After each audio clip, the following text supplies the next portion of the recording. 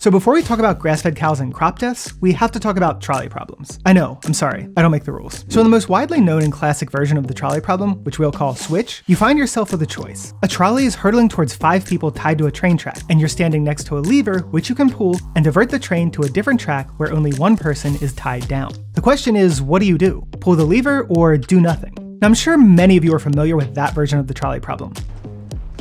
Okay, so what did we learn? But you might be less familiar with the classic twist on the trolley problem we'll call footbridge. In this variation, there is no second track, and you're standing on a footbridge above the trolley. Next to you is a man you can push off the bridge. If you do, he falls in front of the trolley, dying and slowing down the trolley such that it doesn't hit the 5 people tied to the track. The question is, what do? Push him or do nothing? Alright, so remember those answers because they're gonna be important later, I promise. Now just for a quick refresh, the crop deaths argument basically says because animals die in the production of crops, like when combine harvesters run over mice or we use pesticides on insects, a vegan diet will generally and counterintuitively cause more animal deaths. Now my first video in this series is a thorough debunking of that claim, but the Cliff Notes is basically this. Given that the vast majority of animals are fed crops and they don't convert those crop calories efficiently, eating animals not only causes more direct deaths, but actually even more crop deaths. But I go into like way more detail in the video, so you should still, watch and give it a like. Now the counter to this is that some animals aren't actually eating crops, namely 100% grass-fed cows. And so by extension, not nearly as many accidental and incidental deaths occur in their rearing. In fact, it's pretty common to find people online implying that there's no accidental or incidental deaths in the rearing of grass-fed cows, which is just patently absurd. So there's basically 2 ways to address this. The first is to just challenge the claim that less deaths occur in the production of grass-fed cows. And the second is to say,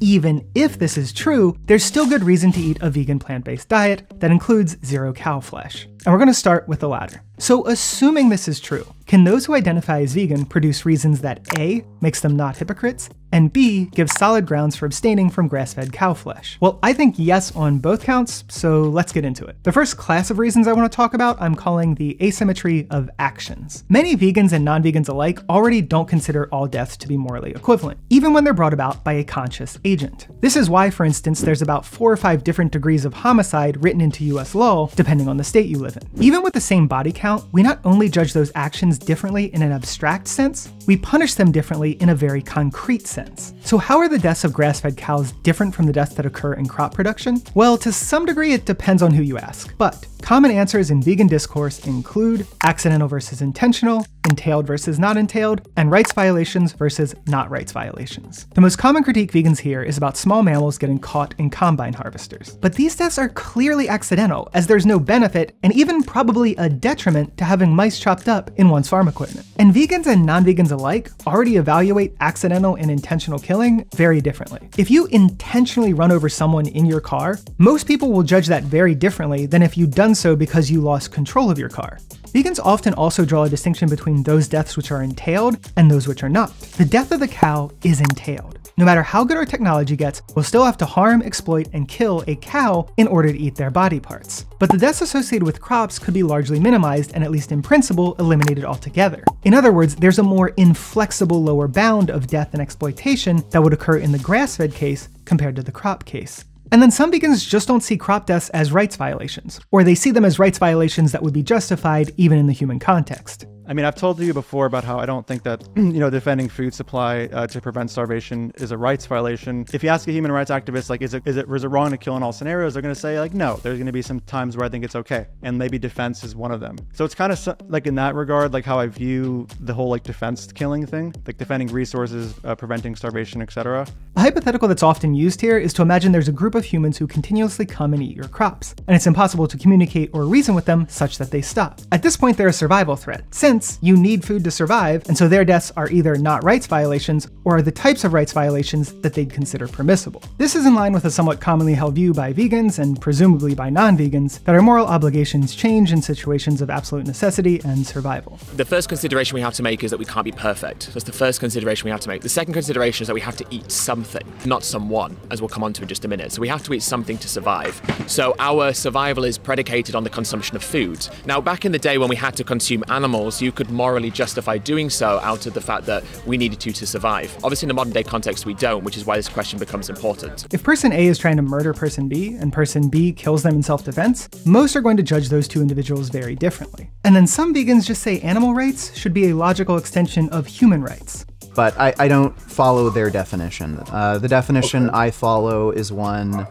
that I created, which is veganism is a logical extension of human rights. Still, some vegans are primarily concerned with exploitation and the commodity status of animals, in particular how those are inflected through psychological and sociological lenses, as expressed here by David C. Arenas. Using crop deaths as an excuse to keep exploiting animals stems from a misunderstanding of the vegan stance. It's not about pretending to cause no harm, but about stopping our perception of animals as resources or slaves. Veganism is about a collective change of perception, not about body counts. If we can make people truly grasp this, we can avoid all the "but vegan also" excuses and make people think of the vegan cause as a feasible endeavor instead of an impossibility. Or in this quote from Gary Francione, "It's not just a matter of getting people to stop eating / wearing / using animals. It's a matter of getting them to see the problems with the entire conceptual framework that perpetuates those behaviors." And of course, this discussion wouldn't be complete without Gary Francione's Gladiator highway thought experiment, where he has us imagine a gladiatorial coliseum where we pay to see unwilling contestants fight to the death for our benefit. He then asks us to imagine we tear down the Colosseum and build a highway.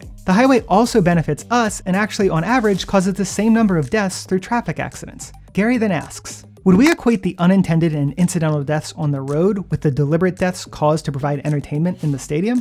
Would we say that these deaths are all morally equivalent and that we cannot morally distinguish deaths caused in the stadium from deaths caused on the road? Of course not. Now, while all those explanations are fine as far as they go, especially if we're having an outreach conversation on the street, I wanted to see if I couldn't find a more academic and nuanced take in the philosophical literature. I also wanted to find an argument whose origins weren't in veganism, since I think it helps to highlight the fact that, like many things, non-vegans already share many intuitions and values with vegans. And what I found was something called the Doctrine of Double Effect, a moral principle that's been around for centuries. Essentially, the Doctrine of Double Effect holds that a higher standard of justification is required for actions that intend harm rather than merely foresee it. A common example is the way we'd think about a terror bomber who deliberately kills civilians to invoke fear in their enemy, what we'd call direct harmful agency, versus a strategic bomber who targets a military production facility to destroy its machines of war, knowing that there will be some unintended civilian casualties, what we'd call indirect harmful agency. Now in this video, I'm actually going to talk about a slightly revised version of the DDE, since this more primitive one runs afoul of something called the closeness problem. But if you want to read about that, check out the links in the description.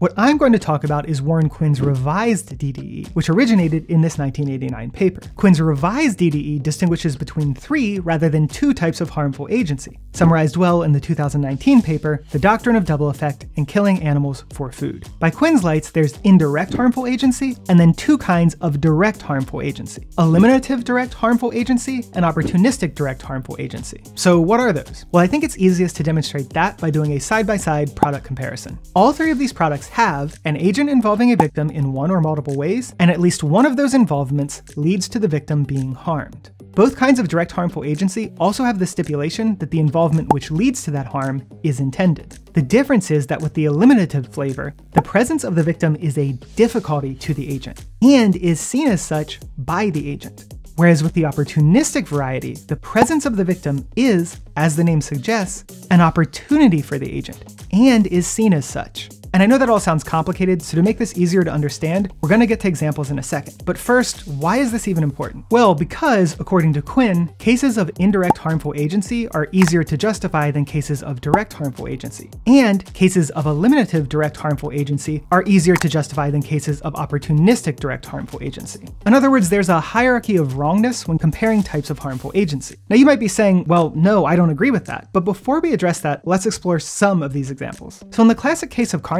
we kill a pig and eat them. Clearly this satisfies A and B. An agent involves a victim and the victim is harmed. Now the involvement of the victim here is also very obviously intended, and so condition C is satisfied, making this a type of harmful direct agency. But which type? Well, I'll let Tank and Teal explain. Which form of direct harmful agency is at stake here can be answered by considering whether the presence of the victim poses an opportunity or difficulty for the agent. What exactly constitutes an opportunity or difficulty was not defined by Quinn, and we didn't do so either. The following is a rough, but in our opinion, useful guide for separating the two. If an opportunity for an agent vanishes, that tends to be bad news for the agent. If a difficulty difficulty vanishes, that tends to be good news for the agent. With that in mind, let us take another look at the example. The presence of the pig is an opportunity for the agent. More precisely, it is an opportunity for making meat out of it. Were the pig to suddenly disappear, that would be bad news for the agent. In typical cases, the agent is aware of this fact as well. Butchers do know that the presence of a pig is an opportunity for making meat out of it. Hence, we can conclude that the action in question is an instance of opportunistic direct harmful agency, because its fourth and final condition is fulfilled.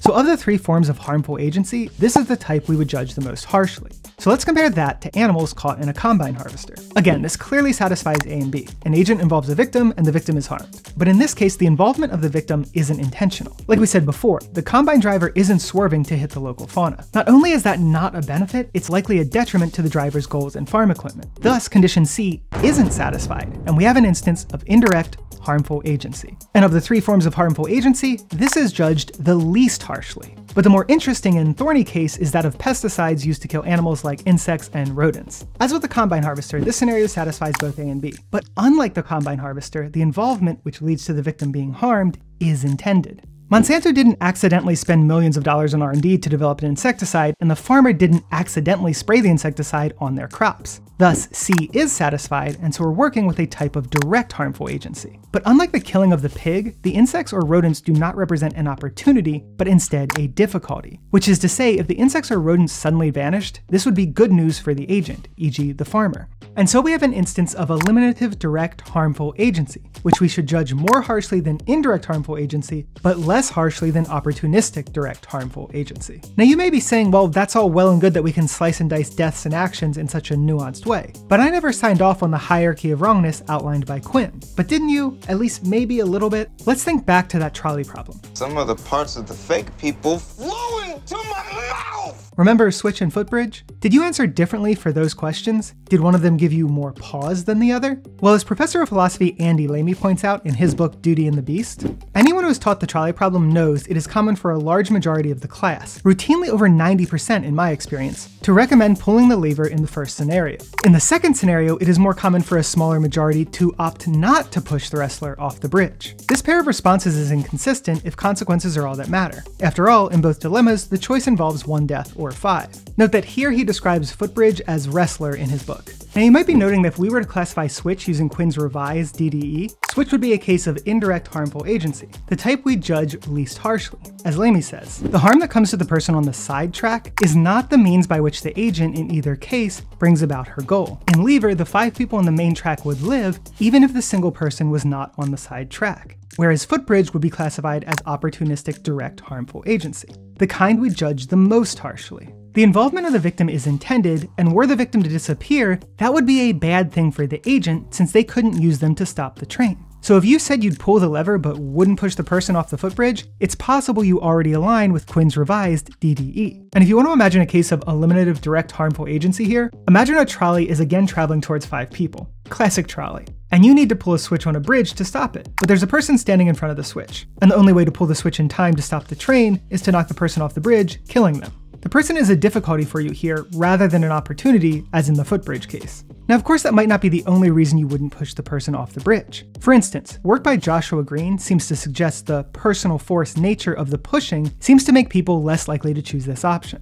And the results show that actually what really seems to be doing the work is this personal force stuff. But there's one more trolley problem to consider. I know, I swear to God, this is the last one. And that's the loop scenario. In loop, you again find yourself watching a trolley hurtling towards 5 people. And again, if you pull the switch, it'll divert the train to another track where it'll hit 1 person instead. The difference is that the track loops back around to the 5 people, and the reason diverting it saves them is because hitting the 1 person slows the trolley down. You can think of it like a blending of the other 2 scenarios. So we still have a case of opportunistic direct harmful agency, but we've removed the personal force variable. Why is that important? Well, because we have a large survey spanning 42 countries and 70,000 participants who are asked about what decision they'd make in each of these scenarios. The results? 81% of participants endorsed sacrificing the 1 person in the switch scenario, compared to 72% in loop and just 51% in footbridge. So if the personal force hypothesis was the only thing at play here, we'd expect switch and loop to have the same result, since neither uses personal force and both sacrifice sacrifice one person to save 5. But that's not what we see.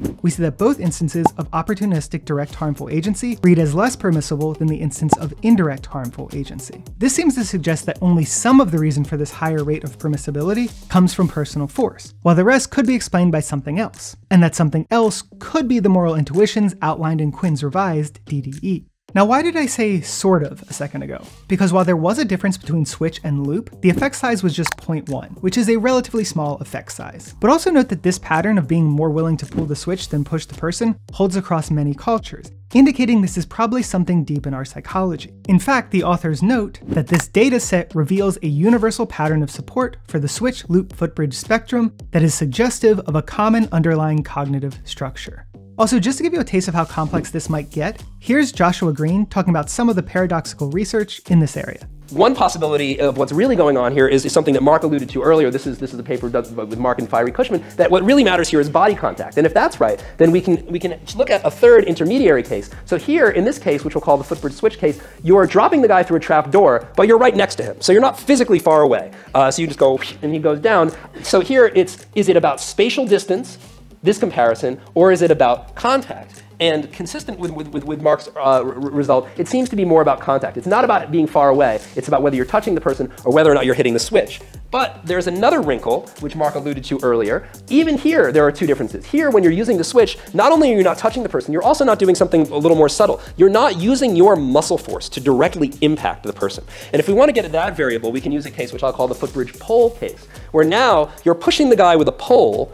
You're not touching him, but you're using your muscles to directly impact the person. And the results show that actually what really seems to be doing the work is this personal force stuff. Now, another important factor that people have been talking about for as long as people have been playing around with trolley cases is the distinction between means and a side effect. So in this case here, our friend Joe needs to divert the trolley by getting across this footbridge to the switch. But unfortunately, there's somebody on the switch. And on the way to the switch, he is going to, as a side effect, byproduct, collateral damage, knock this person off the bridge and to his death. Now, what's interesting about this case is that you got all the personal force in the world. This is not hitting a switch from far away, your body directly impacting the person. And yet here, people say that mostly say that this is okay. And what this tells us is that the effect of personal force depends on this other factor. So there's an interaction between this personal force factor and this factor of what's sometimes, I think, misleadingly called intention, but harming somebody as a means versus harming somebody as a side effect.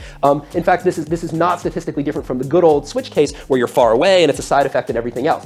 Interestingly, if you just tweak this case a little bit so that as the guy's running across, he has to boop, push the guy out of the way, the acceptability of that action goes way down. Something about having a specific targeted body movement towards moving the person in a way that's going to harm him seems to have a big effect. So again, it seems to be about these factors in interaction. And even if you don't find the trolley cases convincing, think back to the terror and strategic bomber. Did you see any moral difference between those two scenarios when the personal force variable is absent or equalized? Now look, maybe you aren't particularly deontic in nature and lean more towards consequentialist reasoning. That's fine, because the rest of the reasons are going to lean in that direction. But either way, having familiarity with arguments from both perspectives is going to benefit your understanding. And if you're a vegan activist, probably your activism. Because in these trolley problems, if we take sacrifice the one to generally be more indicative of consequentialism, and don't sacrifice the one to be more indicative of deontology or virtue ethics, then we can see people have a broad range of normative beliefs. And it's pretty hard to shift someone's underlying normative ethical framework. So if you can make a convincing case in their own framework, all the better. Also, I just want to flag that I don't necessarily personally endorse all the arguments in this video, because in this video, I'm trying to do two things. One, show why a particular vegan isn't necessarily a hypocrite for not eating grass-fed cows, even if it would cause less deaths. And two, present cases that could be persuasive to a broad swath of normative beliefs. Charges of hypocrisy are usually going to hinge on what the individual believes and their particular normative framework, not whether you find their framework convincing. If there's a Christian who thinks that homosexuality is a sin, and that Christian also hooks up with people of the same sex, they're being a hypocrite. He was asked to talk to Goodman in May of 2016 about rumors the married Goodman was gay and lying about his sexuality. Goodman is a staunch conservative and an adversary to the LGBTQ community. But that hypocrisy is independent of whether you personally think homosexuality is a sin. For instance, I don't, so I wouldn't think that they're doing anything inherently wrong. but I would think they're being a hypocrite. Likewise, the doctrine of double effect might not personally resonate with you, but that's irrelevant to a charge of hypocrisy so long as the vegan in question sincerely holds that belief. Alright, intermission over. What are these other reasons? Well, first let's talk about what I'm calling the local maximum issue. The eating grass-fed cow strategy might risk finding ourselves on what I'd call a local maximum. Even if it is the case that there's less incidental deaths in grass-fed cows, no matter what, at the very least, we still have to kill all those cows. So regardless of innovation, our floor is still the deaths of all those cows. Whereas in the crop scenario, with enough innovation, we could take those deaths down to 0, or near 0.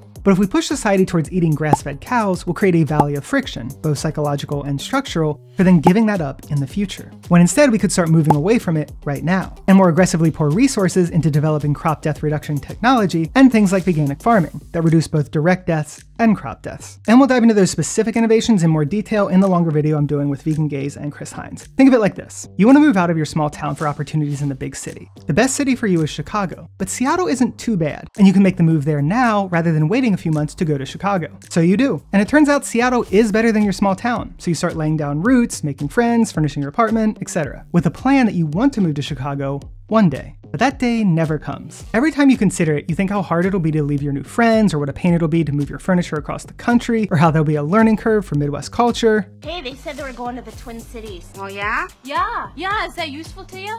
Oh, you betcha, yeah. Yeah. And you will have found yourself stuck on a local maximum. Or here's another example.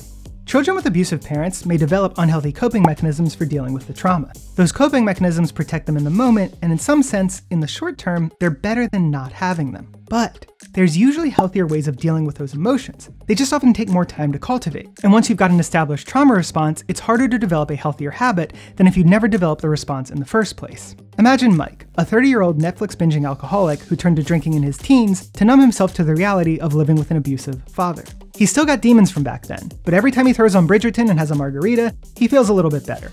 Now we know if he dropped the drinking, sought therapy, and started an exercise program, his physical and mental health would probably be better than they are now. In other words, they would be at an overall higher maximum. The problem is, in addition to starting 2 new habits, he'd also have to break 2 addictive old ones. In this transition period, he'd likely feel worse, and there'd be a ton of physical and mental friction standing in the way of his changing.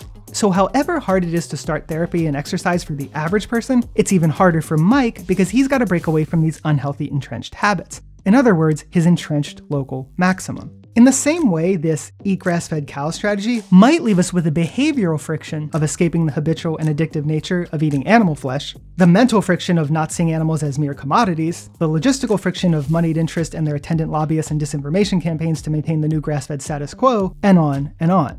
And then of course we've got the environmental issue. Grass-fed cows aren't great for climate change, and climate change is currently killing and will continue to kill humans and animals. Climate change will increase the chance and/or severity of wildfires, heat waves, flooding, droughts, hurricanes, ocean acidification, etc. Do we think a massive wildfire like this kills very many animals? And not only will all those things cause excess deaths, between 2000 and 2019, South Asia saw over 110,000 heat-related excess deaths a year. they'll make life increasingly difficult and miserable for those of us who are still alive, particularly the most marginalized among us who have the least ability to marshal defenses against these changes. Food shortages, water shortages, migrant crises, increased international conflict, worse air quality will generally be not super chill, to say the least. Alright, but I thought grass-fed cows were supposed to be better for the environment. Well, without going too deep, this visual does a pretty good job of debunking that. What this basically shows is that even the least impactful beef is still worse in terms of GHG emissions than just the average emissions for nuts, peas, beans, and tofu. And if we look here, we see even the best beef produces many times more GHG emissions than even just average peas on a per gram of protein basis. And that's not even considering the truly fair comparison of grading it against the least impactful nuts, beans, peas, and tofu, many of which are actually carbon negative. Also, you might be wondering what these weird curves are. Well, the height of the curve represents the amount of production globally with that specific footprint. So we can see even when we compare the good beef, the height is very low. That means hardly any production actually has that footprint. Whereas when we look at the averages of the plant-based sources, the curve is quite high, meaning a large percentage have that footprint. And when we look at nuts, a ton of the production is carbon negative, not just a little bit. So it's not just that the low end of cow flesh is worse than even the average of plant sources. And it's not just that the low end of plant sources is way lower than the low end of cow flesh. It's that the low end of cow flesh, which still isn't great, is also extremely rare. Whereas the low end of nuts is not rare at all, nor are the average values for tofu, beans, and peas. What this means practically is that if I pick up nuts at the grocery store, there's going to be a very good chance they're carbon negative. If I pick up cow flesh, there's very little chance it's going to be this good cow flesh. And grass-fed cows actually offer some unique disadvantages, but I'll let ecologist Nicholas Carter explain. And does the methane, does it differ based on if they're corn grain-fed versus grass-fed? Yeah, I mean, that's what makes it even more deceiving is typically if they're grass-fed, they'll emit more methane. Why is and that? There's two reasons for this. One is when you're feeding cows grass, it's going to take them longer to get to slaughter weight. So they're living slightly longer. So that's going to mean a bit more methane in that case. But also, you know, their native vegetation to eat would be like grass, but it's still a bit more fibrous. So the more fibrous diet will make them belch a bit more. A lot of the initial claims around methane being biogenic and methane not mattering when it comes from animals and when it comes from in particular cattle and dairy herd, that originates from Jason Roundtree's study, which was then picked up from Sacred Cow and this documentary and book, and they just run with it and they say methane from cows doesn't matter. But we're seeing it from space. We're observing that it does matter, and we're seeing that signature in space. And then this paired with the different reports that are out saying 32% of all methane comes from cattle. So if we reduce this quickly, we're going to see atmospheric effects quickly because it only lasts in the atmosphere for about 10 years. You were probably using more land. You're going to produce less milk, and as using more land, you're going to displace more biodiversity likely, or prevent rewilding of some sense. And when cows eat more grass, I think it's very important to understand too, the more fibrous diet that cows eat, the more methane is produced. There's been some studies that showed as much as 4 times as much methane is produced with grass finished beef or more pasture for dairy versus the alternative. So this is not the way to go in that sense. So in that sense, it's a lot worse. So soy milk would be a better option from an environmental perspective than the most regeneratively produced, most biodynamic, most organic, local, farm next door dairy milk. By far, not even close. There you go. Also, contrary to what many people believe, every vegan doesn't care about non-human animal deaths to the total exclusion of absolutely everything else. In the same way that many non-vegans don't care about human deaths to the total exclusion of absolutely everything else. You don't care about the little guy. Remember, most vegans and non-vegans alike still drive cars despite knowing there will be thousands of traffic fatalities every year. If eating crops compared to eating grass-fed cows caused 1,000,001 more incidental fly deaths, but spared 1 million humans and massively mitigated all those other things I just talked about, most vegans aren't going to opt for the grass-fed cow just because more non-human animals would die. And that's not even considering the results of tipping points that could occur via climate change. Tipping points are basically sudden and/or large changes that occur in a climate system and which are often irreversible. Once something like this happens, we're not talking about a little more death and hardship. We're talking about massive changes. And crucially, massive changes that can't just be reversed by reducing GHG emissions after the fact. But the whole animal ag climate change topic really deserves its own video. I just wanted to note that this is something that decidedly cannot be absent from our moral considerations involving humans and non-human animals. All right, so let's get more contentious. This group of reasons I'm calling the asymmetry of victims. So remember what I said earlier, I don't myself necessarily hold all the positions presented here. All right, so imagine we've got 2 farming methods for growing lentils. Using the first method, 1 housefly will die a year. Using the second, 1 pig will die a year. Do you have a preference as to which farming method is used? My guess would be that most people do, so let's go through some reasons why they might. Also, the reason I'm using this example is because it's often implied that a large number of these crop deaths are insect deaths from pesticides, which apparently aren't used in grass-fed agriculture, but that's for a future video. All right, reason 1, lifespan. A typical housefly lives 50 to 30 days, whereas a pig can live 15 to 20 years. If you think there's moral relevance to the amount of life you rob from someone, then this is going to factor into your decision. And if you want to test if this is something you care about, imagine someone killing a 15-year-old human versus a 95-year-old human. Does one of these seem worse, or do they feel the same? 2, chance of sentience. Let's say the pig and fly had the same amount of life to live. Is there anything else that would tip us towards one method or the other? Well, chance of sentience seems like another potential candidate. If I think there's a 99% chance that pigs are sentient, but only a 50% chance that flies are sentient, then it seems to make sense to prefer the method that kills the fly, since the method has a higher probability of not actually hurting someone. 3. Depth of experience. Now I know this is the most contentious, but we'll go over it anyway since it is something that comes up. You might think it's reasonable to conclude that given the vast difference in the size and complexity of different nervous systems, that some individuals have experiences that are deeper or more pronounced than others. You might also think that makes those experiences more morally relevant. If you do, this is going to be yet another factor in favor of choosing one method over another. Note, to actually investigate this question with the appropriate amount of rigor would take a much longer video. I'm just flagging it as a concern I sometimes hear. Also note that the point of these considerations is not to say it's okay to kill flies. It's to give a tool for comparing and evaluating situations in which individuals will die no matter what. Alright, and the final reason for today is that this strategy is not scalable. Even when we imagine incredibly idealized and impossible scenarios, as they did in the 2017 report entitled Grazed and Confused, where we literally convert all grassland to accommodate grazing cows and assume some of the highest productivity imaginable, this would still only supply us with about 1,000 daily calories per person on Earth. Not even half the amount of calories we'd need. In fact, only about a third of our average daily requirements, assuming some food losses and waste. Not to mention, as they note, this would be logistically unfeasible. Plus, as already noted, pretty terrible for the environment.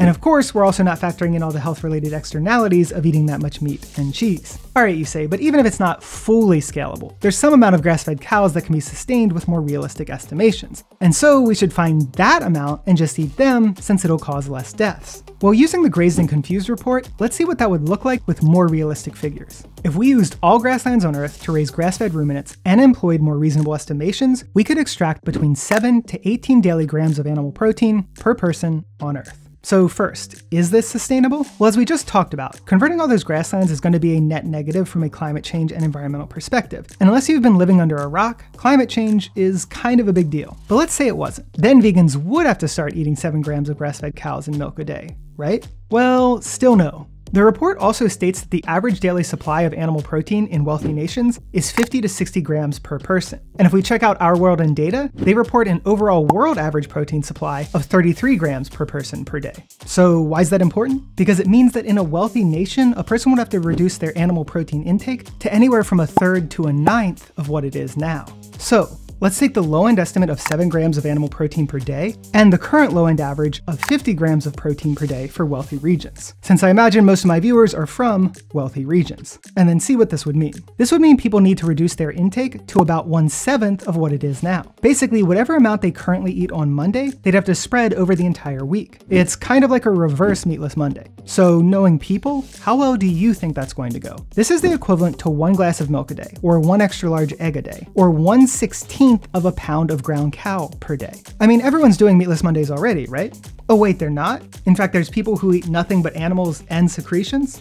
Primals, I'm going to attempt to eat my body-weight testicles today. You can track my progress on the testicle ticker below, and it starts right now. So if I had to guess, I'd guess there's gonna be some resistance to most people cutting back like that. And so I was like, right, plants try and kill me, I'm not gonna buy anything with a plant. In other words, we're going to be well over our allotted 7 grams per day. So it doesn't make sense for vegans to add to that number when they're already willing and happy to avoid eating animals. Think of it like this. If you've got one person who's eating 21 grams per day, already half of what we eat in rich countries, you need at least 2 vegans eating no animal protein at all to bring that average back down to our desired 7 grams per day. Or let's ratchet it up. For every stubborn person who would want to continue eating high amounts of animal protein, let's say 70 grams per day, you'd need 9 vegans eating none. And I'm sure many carnivore dieters are going to continue to eat way more than that. Also, I know some of you are going to be saying, hey, that says protein supply, not protein consumption. And yes, that is true. Calorie and protein supply don't track consumption exactly.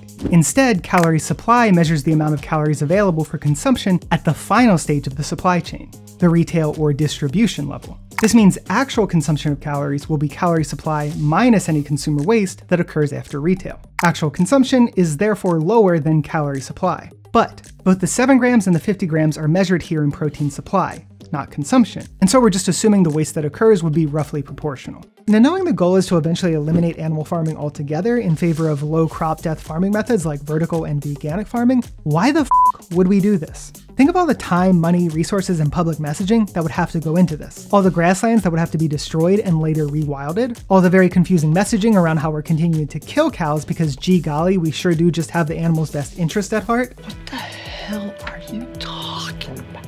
All to turn around and tear it all down because there's actually better options that don't even look to be that far off. And remember, it's not just that we would spend all that time and all those resources crafting this monument to cognitive dissonance. It's that this would be time and effort and innovative capacity, not directed at more ethical crop growing methods. And this is in the rosiest of scenarios from the grass-fed rhetorical perspective. So even if we grant the more animals killed in crop production argument, we've still got myriad reasons for not purchasing grass-fed cows. The asymmetry of actions, which includes things like intent, entailment, what constitutes a rights violation, the psychology and sociology of viewing animals as commodities, and the doctrine of double effect. We've also got the problem of local maximums, the environmental considerations, the issues with scalability, and the asymmetry of the victims. And remember, all this explanation for a product that makes up an incredibly small percent of the animals that people actually eat in the real world. But let's look at an example in the human context that consolidates all these long-winded explanations into a more singular, cohesive, moral intuition. You're living in 1800s America and you don't think chattel slavery is like super cool. And you think it should end. An abolitionist, if you will. And part of the reason you want it to end is because of the direct harm that comes to the enslaved individuals. You tell all your friends why you think it should end, and even go around making public displays to government officials and the general population. Then you find yourself at your local grocer and they've got corn grown by free individuals, corn grown by enslaved individuals, and corn grown by happy enslaved individuals. And yes, if you're unfamiliar, the happy slave myth was a real thing. And here's a few examples. If you're interested in checking them out, just pause the video, plus there's some links in the description. All right, back to it. Now, the amount of direct abuse from the slave masters, as well as the incidental deaths and injury that occurs in fieldwork, is much worse for the slave corn than the free corn. But you find out that while the happy slave corn has more direct abuse compared to the free corn actually has more incidental harm and death. You also know this so-called happy slave corn is not scalable and uses far more resources. So the question is, should you buy, advocate, endorse the so-called happy slave corn as an abolitionist? Obviously not. Or at least I think most people would say obviously not. I think most people are going to say we should abolish all the slavery while working to improve the safety profile of farming corn in general. In the same way that vegans would say we should abolish animal slavery while working to improve our farming methods in general. Now, this clearly isn't a perfect analogy, but I think it's close enough to illustrate some of the prima facie absurdity contained in vegans should eat grass-fed cows or they're hypocrites position. Also, even if it doesn't, that's like what the rest of this long-ass video was for. And just remember, these are all arguments that apply even if we grant that grass-fed causes more death or harm or whatever is being claimed, which I'm definitely not leaving uncontested. But that'll be for part 2 of this video, or I guess part 3 if you're counting that previous crop deaths video I did as part 1. And if you want to help me make this my full-time career, check out the Patreon in the description. And shout out to Ryan O'Neill, Tom Eisenbeis, NetBase News, Monstar, David Yastrzemski, and Maxwell Edison.